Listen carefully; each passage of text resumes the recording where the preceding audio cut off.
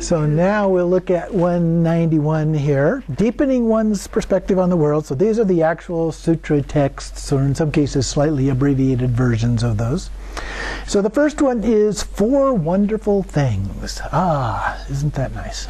Okay, so monks, on the manifestation of the Tathagata, the Arhat, the perfectly enlightened one, 4 wonderful and marvelous things appear. What 4? Kind of a classic opening to a sutra. People, for the most part, delight in attachment. But when the Dharma of non-attachment is taught, people wish to listen to it and try to understand it. This is the first wonderful and marvelous thing. Okay? Even though it's kind of against the grain, people find it interesting and kind of want to know more about it. The second one, people for the most part delight in conceit. But when the Dharma is taught by the Tathagata for the abolition, thank you, of conceit, people wish to listen to it. This is the second wonderful and marvelous thing. The third one, people for the most part delight in restlessness. But when the Dharma of peace is taught by the Tathagata, people wish to listen to it. This is the third wonderful and marvelous thing. And the fourth one, people for the most part live in ignorance. But when the Dharma is taught by the Tathagata for the abolition of ignorance, people wish to listen to it. This is the fourth wonderful and marvelous thing. So even though there are these issues out there, people seem to be kind of fascinated with the idea of what the Buddha wants to say about those. And then he doesn't go on about that, but just introduces those ideas. In number 2, on page 192, gratification, danger, and escape. So this is a category, so we have 3 different short sutras that fit within this. So the first one he talks about is before my enlightenment. Before my enlightenment, O monks, while I was still a bodhisattva, it occurred to me, what is the gratification in the world, the danger in the world, the escape from the world? Whatever pleasure and joy is the gratification in the world. The world is impermanent, bound up with suffering, and subject to change. This is the danger in the world. The removal and abandoning of desire and lust for the world is the escape from the world. But when I directly knew this, then I claimed to have awakened. So it wasn't until he fully understood those things that he considered himself to be enlightened or awakened. The second one, I set out seeking. It was basically has the same 3 in it here. O monks, I set out seeking the gratification in the world. Whatever gratification there is in the world that I have found. I set out seeking the danger in the world. Whatever danger there is that I have found. I set out seeking an escape from the world. Whatever escape there is from the world that I have found. So just another way of bringing up those 3 particular points. And then the third one, if there were no gratification.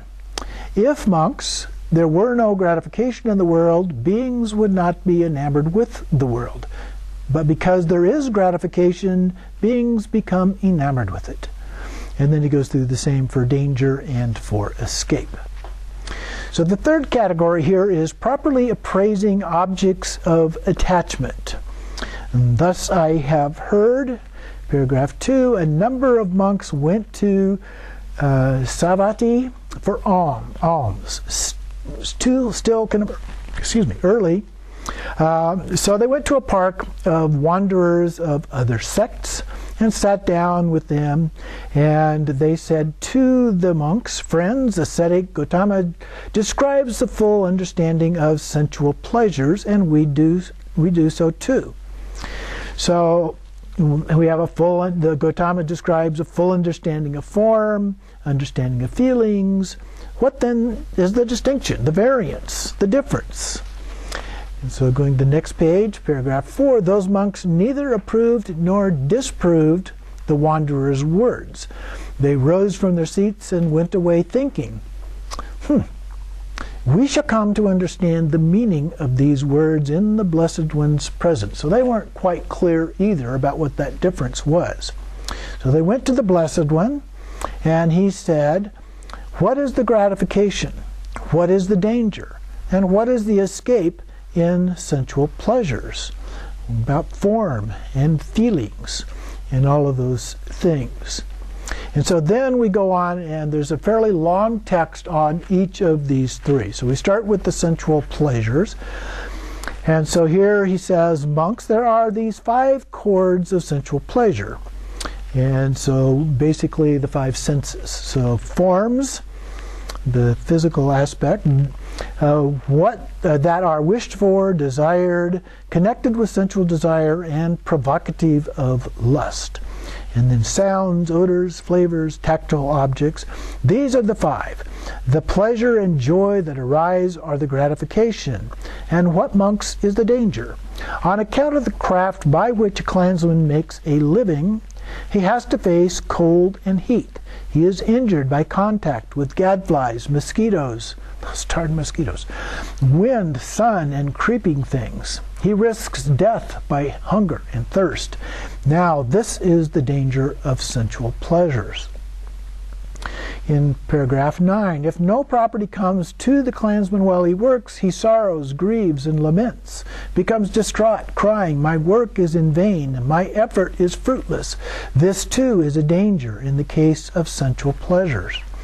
If property comes to the clansman, he experiences pain and grief in protecting it. Kings nor thieves make off with my property, neither kings nor thieves make off with my property, nor fire burn it, nor water sweep it away, nor unloved ears make off with it. That's a question. And he guards and protects his property, keep people from making off with it. He burns it or sweeps it away, nor make off with it. He sorrows, grieves, and laments. This too is a danger. So there's the possibility people will do those things, or there's all the anguish and anxiety that he has about trying to keep people from doing that. In 11, again, kings quarrel, Katyas, Brahmins, householders, mother, son, father, brother, sister, friend, all these people quarrel with each other. They attack each other with fists, clods, sticks, or knives, whereby they incur death or deadly suffering. This too is a danger. And then again, the next one, 12, he talks about battle and various aspects of that. More battle examples in 13. In 14, again, with sensual pleasures as the cause, men break into houses, plunder wealth, commit burglary, ambush highways, seduce others' wives, and then they are caught. Kings have many kinds of torture inflicted on them, whereby they incur death or deadly suffering. In 15, again, people indulge in misconduct, body, speech, and mind, reborn in a state of misery and bad destination, the lower world in hell. And in 16, what, monks, is the escape in this case of sensual pleasures? It is the removal of desire and lust, the abandonment of desire and lust for sensual pleasures. In 17, the ascetics and Brahmins who do not understand cannot fully understand nor instruct others. That is impossible. So how can you teach if you really don't understand, basically? Those ascetics and Brahmins who understand it as it really is can fully understand and instruct others so that they can fully understand. That is possible. So then on 197 we go on to form. And what, monks, is the gratification in the case of form? Suppose that there were a girl in the Katya class, or the Brahmin class, or the householder stock, in her 15th or 16th year, neither too tall nor too short, neither too thin nor too fat, neither too dark nor too fair. Is her beauty and loveliness then at its height? Yes, venerable sir. So they're responding to him. Now the pleasure and joy that arise in dependence on that beauty and loveliness are the gratification in the case of form. And what, monks, is the danger? That same woman, here at 80, 90, or 100 years, aged and crooked, doubled up, supported by a walking stick, tottering, frail, her youth gone, her teeth broken, gray-haired, scanty-haired, bald, wrinkled, with limbs all blotchy, this is the danger in the case of form. Again, afflicted, suffering, gravely ill, And then again, so it goes through those, and then in 21, as a corpse thrown aside in a charnel ground, and then 22 to 29, again, devoured by crows, hawks, vultures, dogs, jackals, or various kinds of worms, and then a long list of other kinds of things that could happen to the corpse. And then on page 198, paragraph 30, and what, monks, is the escape? Is this removal of desire? It is this removal of desire and lust, the abandonment of desire and lust. This is the escape in the case of form. Those ascetics and Brahmins who do not understand, cannot understand, or instruct others. That is impossible. Those who do understand that it is gratification as gratification, danger as danger, and escape as escape, can fully understand and instruct others. That is possible. So then he goes through feelings in a very similar way to how he's gone through the other two categories.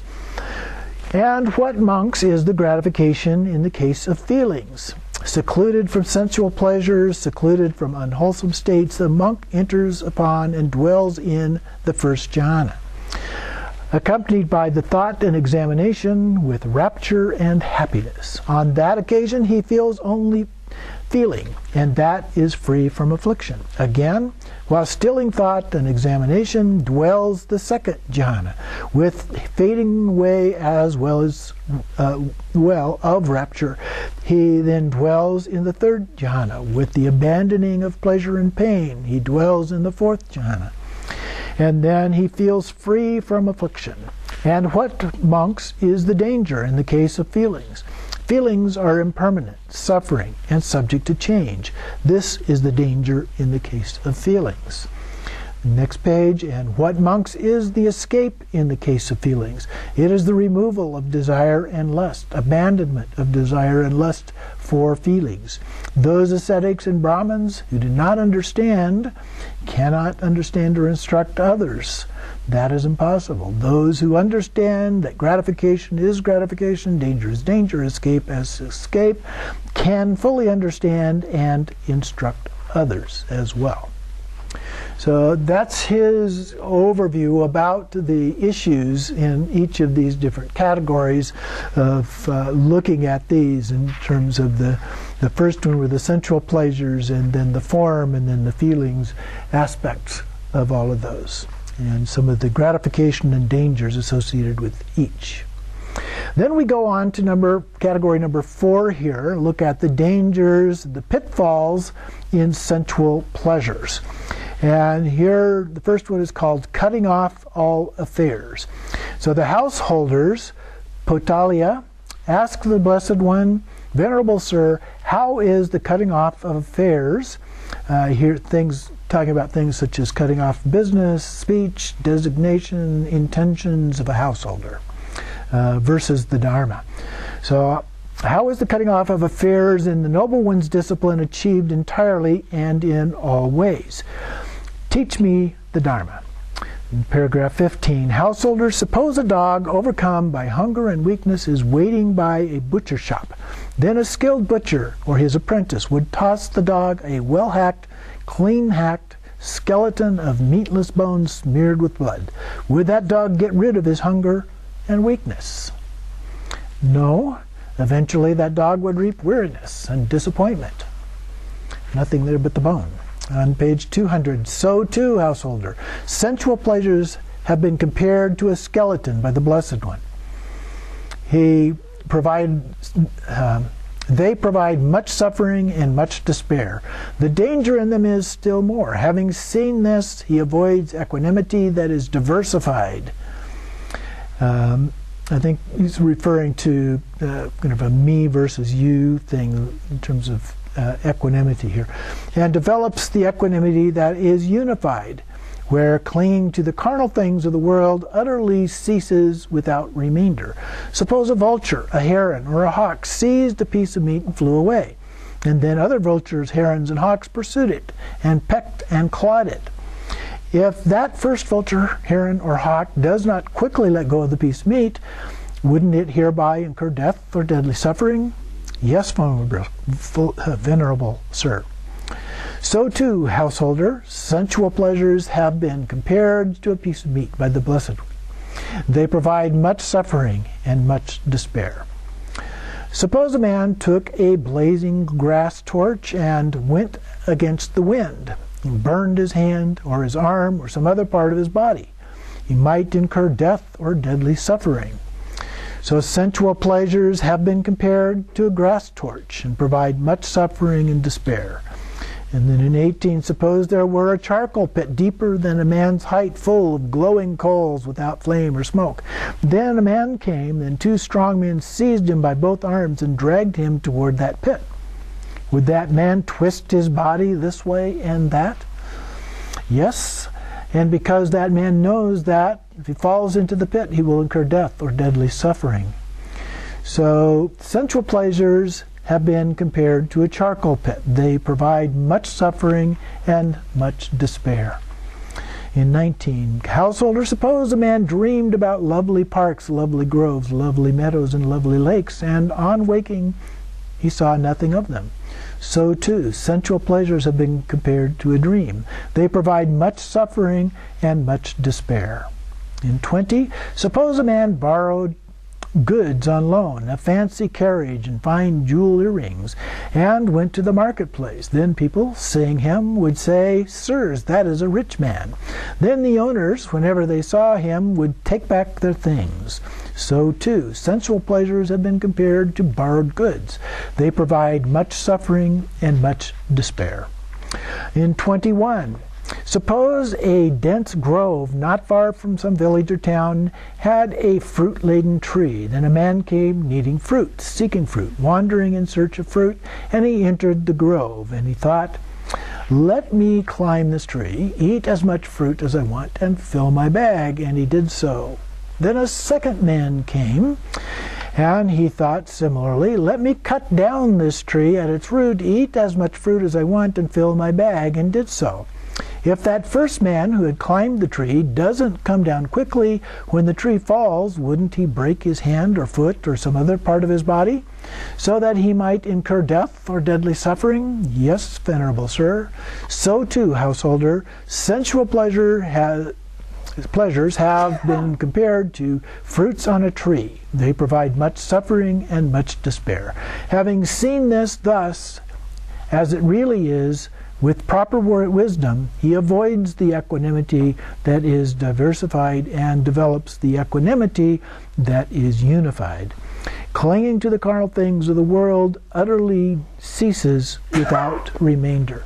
So a part of this is how we see things as opposed to what they're actually like. It doesn't mean that we don't need fruit to eat or other kinds of things, and that we can't enjoy those things as long as we're not really attached to them and grasp after them and so forth. That's where we get into trouble. But if we can see them as they really are, the phrase that's often used, then we can avoid that kind of attachment to them. The next one here is the fever of sensual pleasures. So here he's focused on the lust and the craving aspects of these. So in paragraph number 10 on the second line, the 5 chords of sensual pleasure, with forms recognizable by the eye, sounds cognizable by the ear, odors cognizable by the nose, and flavors cognizable by the tongue, tactile objects cognizable by the body, that are wished for, desired, agreeable, and likable, connected with sensual desire, and provocative of lust. So an intense sense of gotta have this kind of thing. So again, he's not talking about the middle way, but an extreme. And the last paragraph there, having understood the origin, the passing away, the gratification, the danger, and the escape from case of such pleasures, I abandoned craving. I removed the fever of sensual pleasures, with a mind inwardly at peace. That's a word that he often uses to describe nirvana, as a sense of peace. Not that it makes everything else calm and so forth, but to be in that state while all this turmoil is going on around you. So other people, devoured by craving, burning with fever, indulging in sensual pleasures.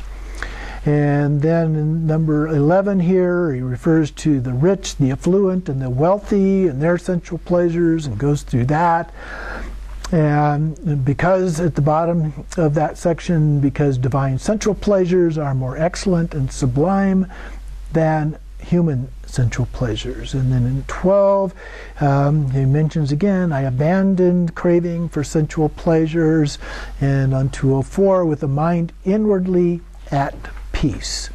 And gives another example in 13 of a leper with sores and blisters, devoured by worms, scratching scabs and opening his wounds, and his friends and companions seeking a physician to help him and bring him medicine so he can be cured of the leprosy and become well and happy. And then he might see another leper. Would that man envy the other leper? No, because when there is sickness, there is need for medicine, and when there is no sickness, there is no need for medicine. So, when there's no desire for lust, and there is no desire or lust, then there is no need for those things. So we have a state of peace. And then on the next page, on 16. He goes on to say, in the past, sensual pleasures were painful to touch, hot and scorching. In the future, sensual pleasures will be painful to touch, hot and scorching. And now at present, sensual pleasures are painful to touch, hot and scorching. People who are not free from lust for sensual pleasures are devoured by craving. They are impaired. And then at the bottom of the page, a few lines up, the more they indulge in sensual pleasures, the more their craving for sensual pleasures increases, and the more they are burned by the fever of sensual pleasures. So we get then to a point where we're consumed by greed for those things.